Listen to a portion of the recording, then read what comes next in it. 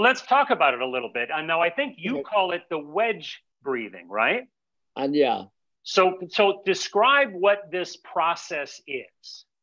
Well, one of the things I want to say, the reason I call it a wedge breath is that there is one of the steps in the breath has to do with pulling the core muscles in the abdominal area. This is the umbilical area, close to where your navel is. Okay, and you know, medical terms they refer to it as the core sometimes and so forth. It's abdominal. Now, I want to step aside for a moment and say that a lot of the trumpet people, teachers, say that when you attack a note, you should push your belly forward towards your belt buckle. Well, what happens is scientifically, the muscles, the 3 layers of muscles in the abdominal area from your sternum down to your groin, there's 3 layers there. And I don't want to do an anatomy class here, but they all are pointed in different directions and they enable us to move and twist and do things. I mean, because without the 3 layers, you couldn't do all of the things that our body can do with the twisting and turning and bending and stuff. They are there scientifically for a very specific reason. But I can tell you that if you push to play a note, you're compressing air, and the compression pushes against your diaphragm, which is it's not a muscle, it's a membrane. It's not made of muscle tissue. It lays just below the sternum here, and the lungs sit on top of it. So you have this dome-shaped diaphragm with 2 lungs sitting on it. So when you compress, the compression down here in the core area, all these muscles push against the diaphragm, which therefore pushes against the bottom of the lungs, forces the air out through the trachea and out into the mouthpiece. It's a very simple process. It's like see, spot, run once again. But the wedge part of it is that on one of the major steps in the intake of air from your belly here, and this is the outside world out there, the first step of the breath, you push your belly slightly forward like that towards the belt buckle, okay? But you're not thinking belt buckle so much here. You're just taking your navel and moving it slightly forward, but a nickel's worth, because it has only one purpose, and that is that your diaphragm sitting up here, dome-shaped, when you push the belly forward, the diaphragm drops like that. Okay, so you take a little breath, diaphragm moves down. And when it moves down, the lungs are sitting on top of it. So as the diaphragm moves down like this, the bottom of the lungs fill up. The only way this is called complete breath because it has low, middle, and high steps in the breath, okay? So the average person breathes middle breath, okay? People who do a lot of running and stuff like that tend to fill up a little more on the top end. You know, most of the historical problems with the respiratory system, like tuberculosis and things of that sort, come in the upper part of the lungs because we're erect now. And through the evolutionary process, and we were on all 4, the lungs are on a horizontal plane. And they expand this way. But when you stand up, the lungs are trying to do this, and you have pressure on your shoulders down on top of the lung. So there's an awful lot of restriction in Homo erectus, you know, Homo sapien, as we've evolved from Neanderthal up through all these steps, you know. And plus the fact that we've become such couch potatoes too, you know. We sit, our posture droops, all of the spine shrinks as we get older, you know. You get all of these problems where the discs and everything, and the vertebrae. Well, the discs in between, you know, in the vertebrae and so forth, they get tighter, and the bones move closer together, and you start getting back problems and stuff like that because we're standing up, you know, and everything scrunches down. And, you know, I'm like 3.5 inches shorter than I used to be when I was graduated high school, you know. I mean, it's unbelievable. If I put on a pair of pants the length that I wore when I met my wife, I mean, they go all the way into my feet now. You know, well, where does the power come from that doesn't exist in, you know, if we're not doing this? Well, there's two kinds of breathing. One is voluntary and the other is involuntary.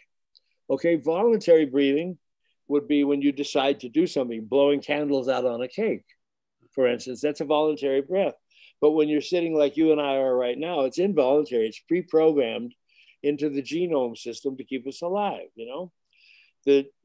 Without going too deep into all of this, the diaphragm is programmed to keep us alive.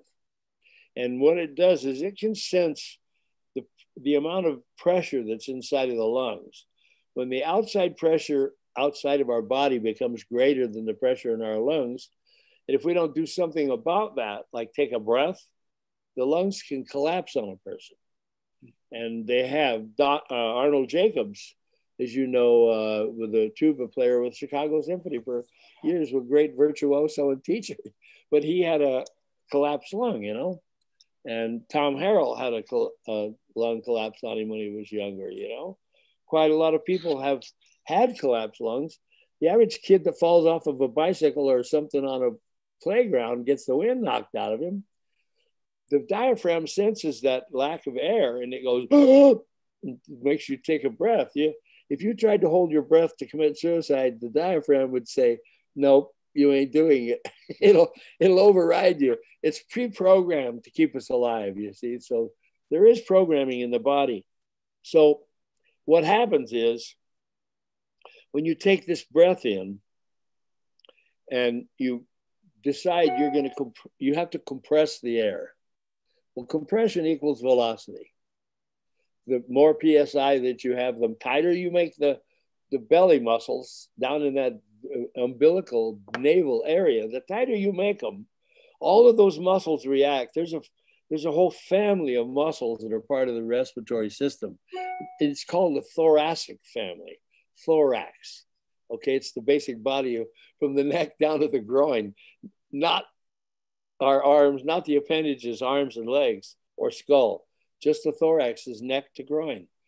Look at a beetle's body. It's got a body and then it's got legs, you know, antenna. This is our antenna, so to speak, you know.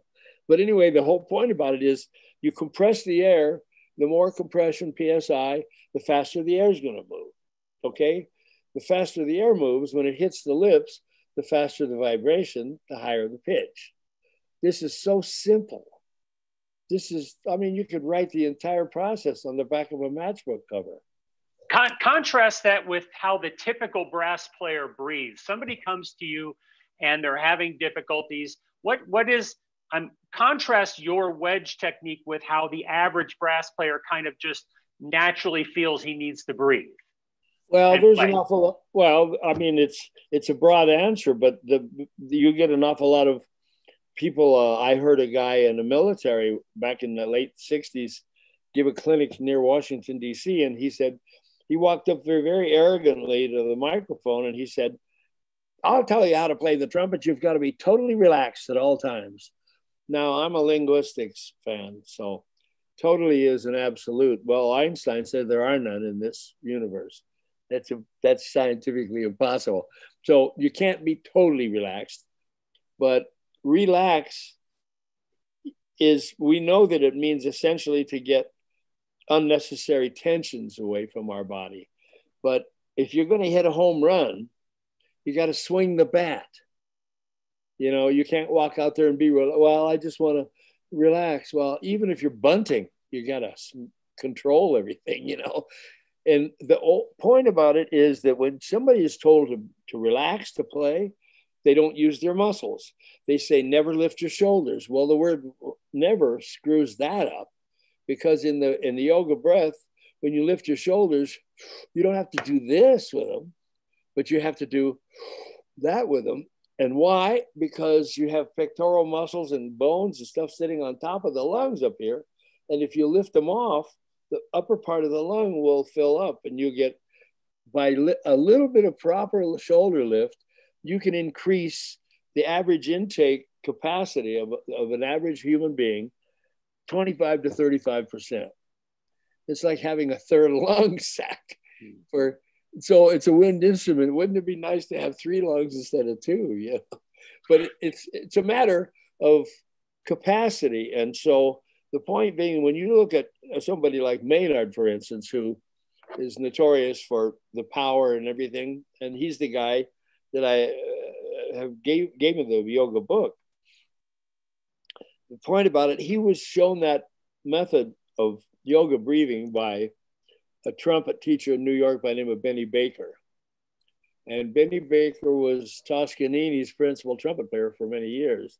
He was classical. He wasn't like a Conrad Gazzo or anybody like that, you know. But he showed Maynard that breath when Maynard was 13 years old as a winner of a little talent contest up in Montreal. And the rest is history. And by the time Maynard was like, I have recordings of Maynard with the radio, with a Canadian radio band when he was 15, and he didn't have those chops yet. And I have all these recordings of Maynard, but at 16, when he went out on the Charlie Barnett band, I think it was, when he was 16 years old, he was getting those chops. By the time he was 17 and stuff, on the Kenton's band, shit, his chops were all over the place, you know. And then so the point being that breath got poo-pooed by an awful lot of people like Max Schlossberg and Harry Glantz and the classical guys in the New York Phil.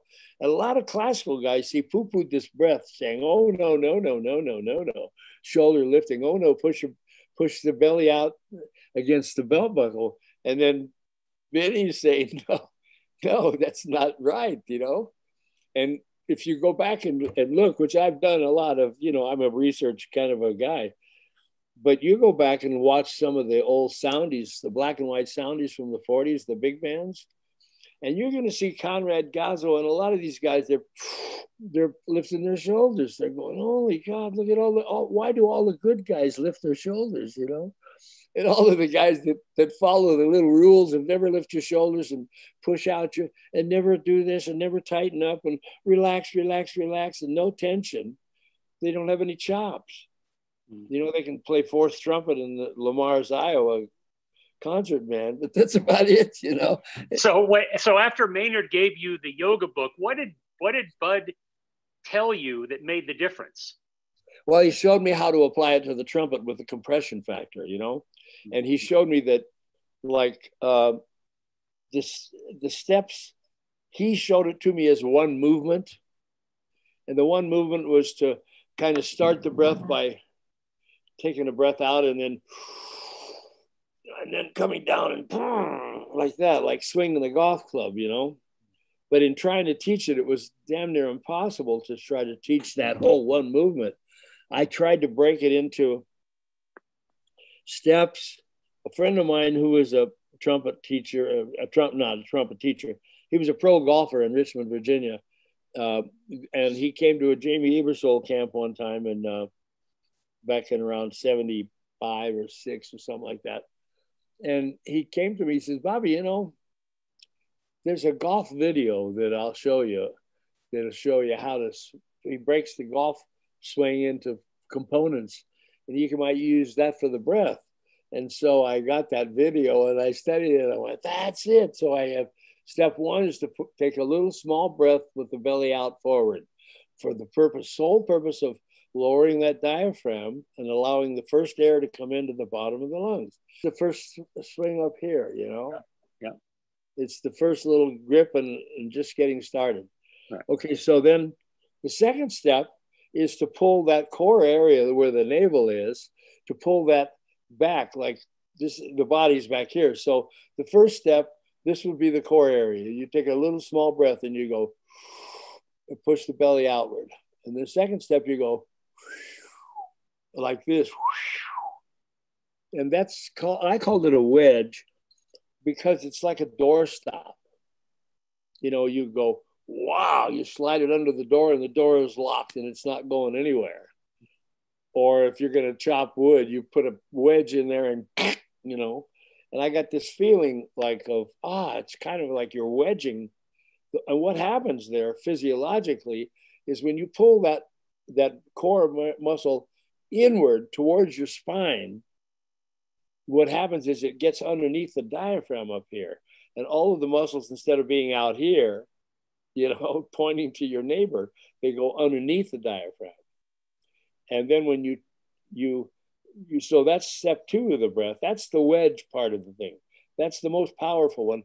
And at that point, you've filled up the majority of the inner part of the lungs. You've maximized your breath at that point. Okay, so that's step 2. Step 3 is while you're holding step 2, not really tightly, but just enough to keep it in place, you do a little, you don't go way up here because that's pinches too many nerves in the neck and everything, but you come up slightly like this, and that varies. Now, I would say step 2 and step 3, which is this, they have a variable based upon what you're going to play. And on the illustration that I sent you, it says at the bottom, note, steps 2, 3, and 4 are variable based upon what you're going to play. So if you're going to play like something mezzo piano in the lower register, you don't have to take the King Kong breath. So the amount of velocity that you're going to play it's going to determine 2 things: the register that you're in and the dynamic that you're in. So if you're playing in the low register mezzo piano or mezzo forte, you don't need a lot of compression because the air is going to move more slowly. Okay. And it's going to be less air, but moving more slowly. As you go up in the register, you need, in order to set up faster vibrations in the tone production mechanism in your lips, you have to increase the compression to get the velocity. It's physics, okay? It's all it is, a simple C-spot run in acoustical physics, you know? So let's talk about pressure. How do I know if I'm applying too much pressure on with my mouthpiece? It's probably going to hurt. I mean, the thing about it is, invariably, when I see people using too much pressure on the mouthpiece and pinching, the first 2 P's of the 3 P's, you know, the pinch and press, that's invariably the first thing I do is check their air. Because if a person does not support from down there, the entire mechanism of compression and support and trying to create all of the tension that's necessary in the body to play, it shifts up to here. There's nothing in between, you know, and people try to talk about like breathing from here. No. The sternum area where the diaphragm is, leave that alone. Don't you go in there. The diaphragm is well protected, hidden back in there. And I think it's a wise thing that whoever designed this body said, oh God, put the diaphragm back there because the trumpet player is going to mess with it. They're going to try their damnedest to get a hold of it, you know, and you really can't.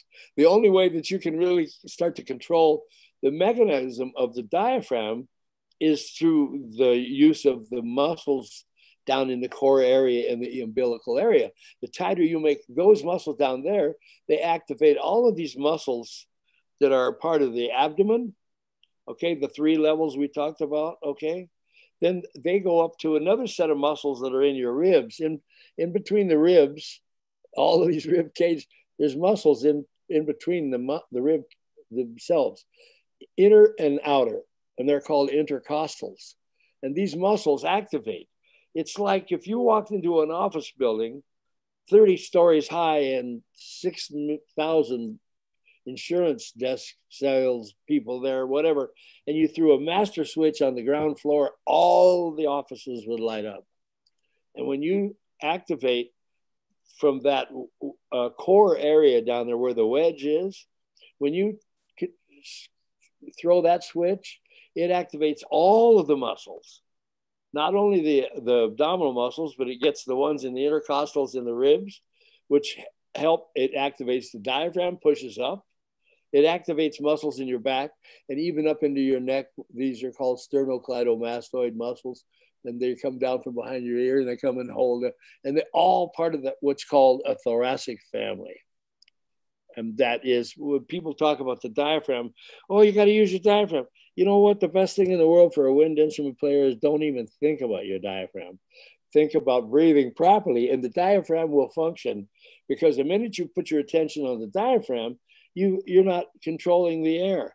The diaphragm is going, will you leave me alone? I know what to do here. But you've got to get to the source of the diaphragm, which is down in the core area. It's the belly button area. And it's not exactly the belly button. It varies, but a person has to find, in yoga, they call it the Hara point, H-A-R-A. But you don't have to do that. I mean, all you have to do is that it's somewhere in the vicinity of your umbilical, your navel. It's somewhere down in there. It's going to vary from person to person, but one way to find it is, let me scoot back a little. If you take, let me tilt this screen a little. If I come back to down here, okay, it's there. And if I poke up, oh, that's no good. Oh, that's no good. But if I come down, I search around and I take my hands like this, okay? I'm jabbing. I'm not trying to hurt myself, but I'm looking for, where's that spot? Oh, there it is. There's a spot there. I can go, oh, doesn't hurt. Solid as a rock. But, ooh, if all I got to do is move an inch higher, and I can go, oh, ouch. And that's the Hara point. And it's there for everybody. Nobody survives without one. Well, I was reading, the stuff you had sent me.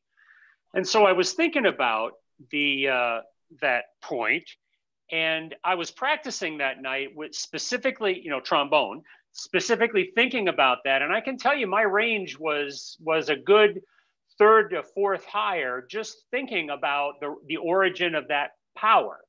Yeah. Well, I'm not surprised. And if you practiced it a little bit more, you'd probably add an octave within a couple of weeks, But everybody that plays correctly does that. I mean, there are exceptions in that, there are some people who don't quite do it exactly like the yoga breath, the wedge breath, but they are still compressing down in that area. If they're not, they're playing up here. And this is where you find endurance problems.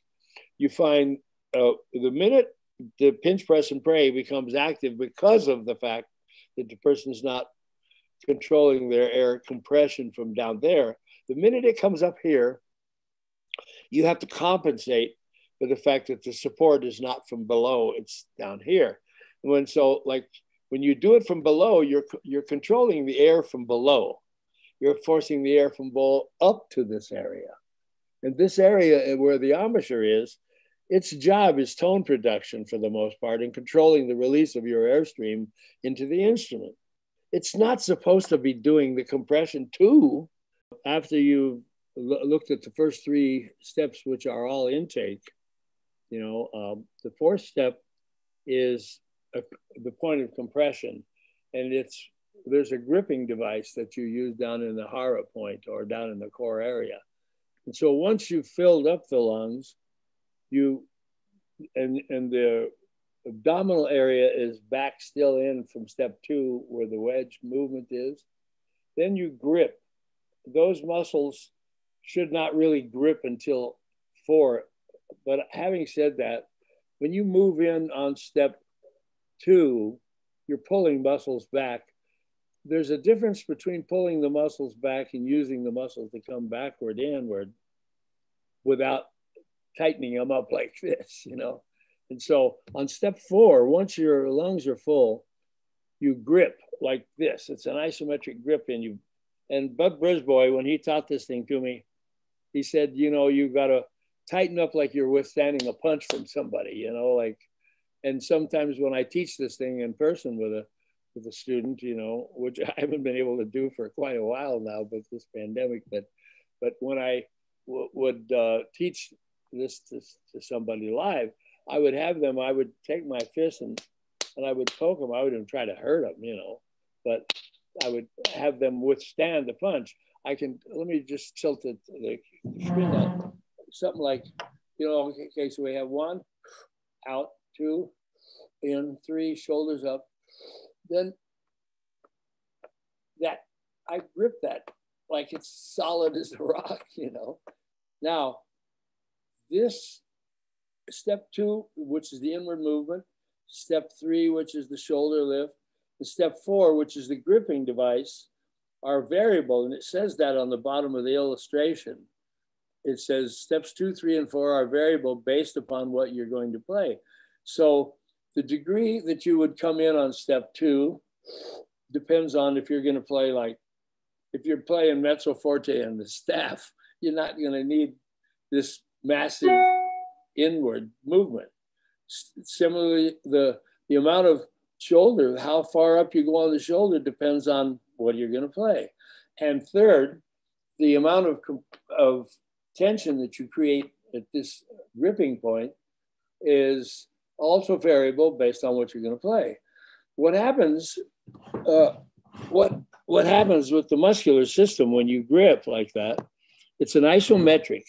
Okay, an isometric is it's like a static almost kind of a feeling, in that a muscle can, like say a bicep, you can elongate a muscle in a bicep, or you can pull it in like this and tighten it like that.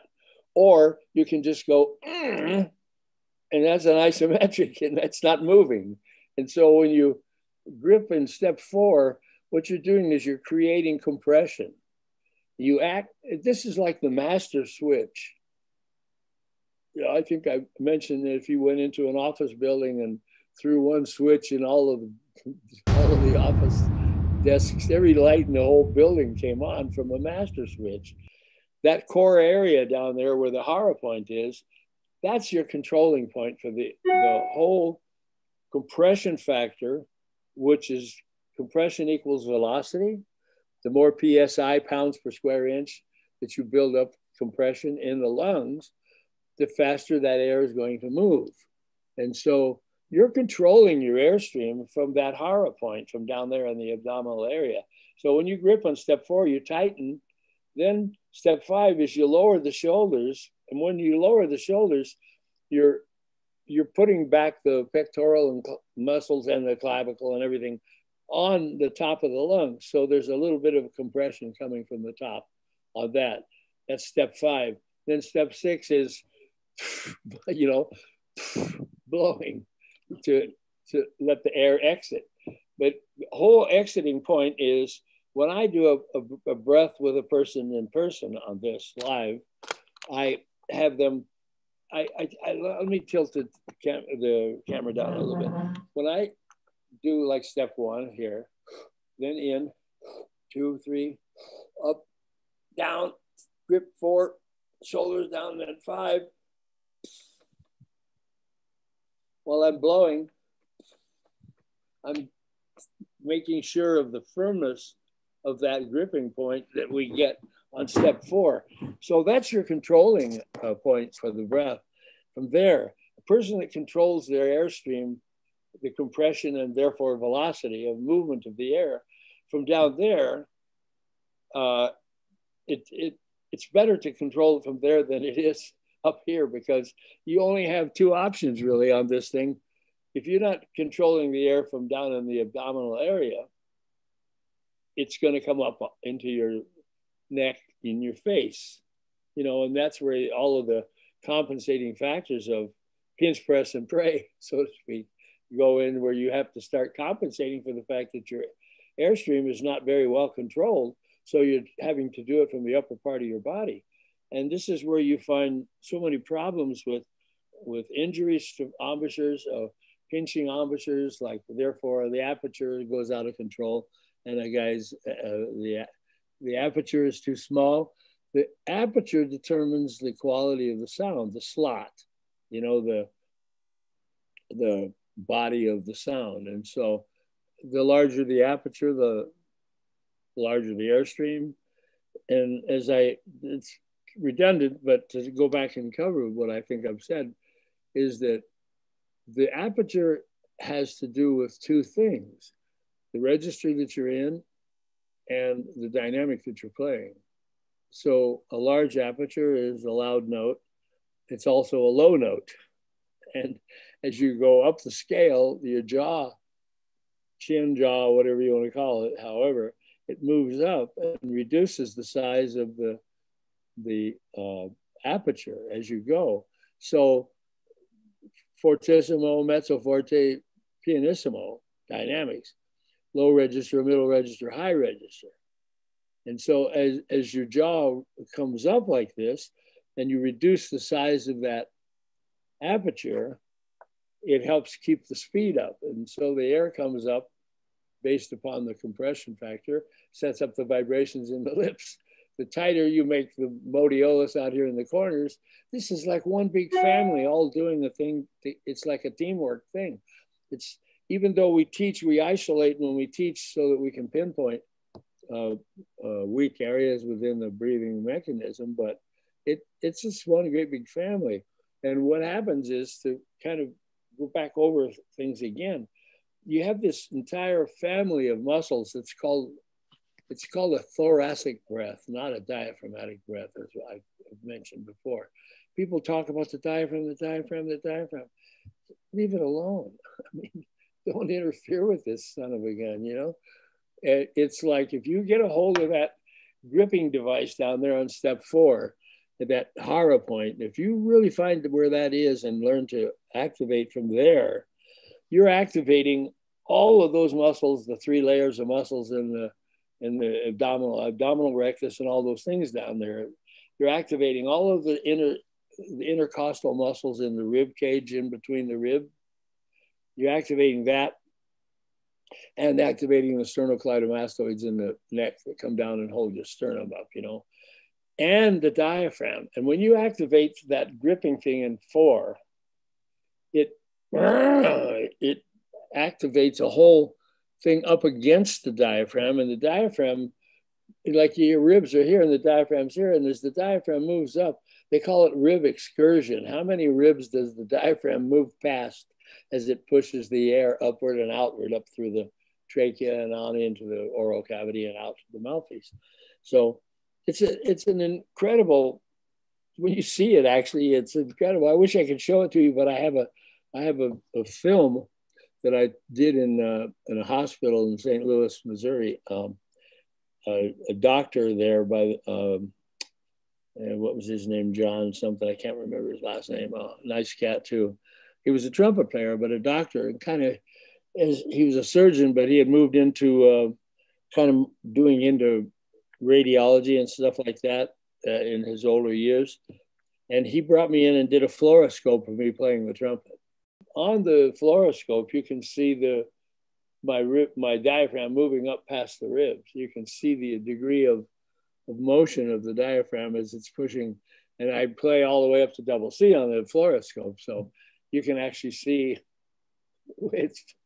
I have it here somewhere. It's on an old VHS tape, needs to be transferred to a DVD of some sort. You know? Let me ask you a question. You were talking about the aperture size. Is it fair to say that regardless of whether it has to be smaller or larger for range or for dynamics, that the more open, the better is in terms of tone? Well, yeah. I mean, the thing is, one of the most common problems that I find with brass players, especially trumpet players, I don't teach that many French horn players or tuba players, but I do it occasionally. But the most common problem with players worldwide is that they play too tight. You know, and one of the reasons that they play tight, there are several. One of the reasons is their breathing is not really the best.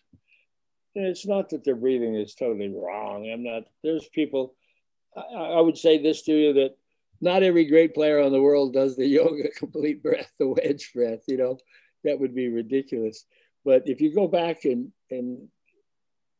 I think I've mentioned, if you go back into the old black and white soundies of the 40s and stuff like that, and look at those old films of the Gene Krupa band, Charlie Barnett band, and even ones that were not as well known as that. But if you go back and look at some of those, you see guys like Conrad Gazzo and all these guys lifting. You watch Doc Severinsen when he plays, his shoulders are like dominant, like they're up and down constantly. You know, I've watched a lot of those old films, and you see people do that. So the point being that when a person's breathing is not at the best that it could be, they're going to have a smaller aperture up here because they're having to try to get all of the velocity factors and the so forth done with their face. And the minute they do that with their face, they have to pinch the aperture. Well, the aperture is going to be small. Back to answer your question, the point being that when the aperture is, there's a thing that I have an article on. I don't know if I sent this to you. It's called slot searching, but it's on my website. And it has to do with a simple action like this. Like I can demonstrate this for you. Is this okay, Michael? You want me to do this? Yeah. All right. So let's just say little Joey comes to me for a lesson, and I say, "Let me hear you play a G on the staff," and he goes, which is pretty common. I mean, I wish I had $1 for every time I've heard one of those. I'd buy Rhode Island. But and so he's too tight. So what I have him do is this exercise of lowering his jaw. Now, I want to interject a little thing here. Is that there's a thing called note bending that Jimmy Stamp is famous for passing around, and tons of other teachers use that technique with their students. It's a yes and no for me. It's a thing like this. The problem with that for me is that you're changing pitch. Okay, so if you start doing that, well, you're not controlling the intonation or the quality of your sound in tune. So why go flat? But if you do this,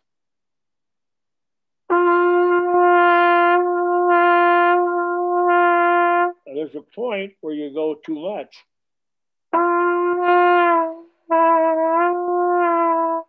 That's too much. But in between that is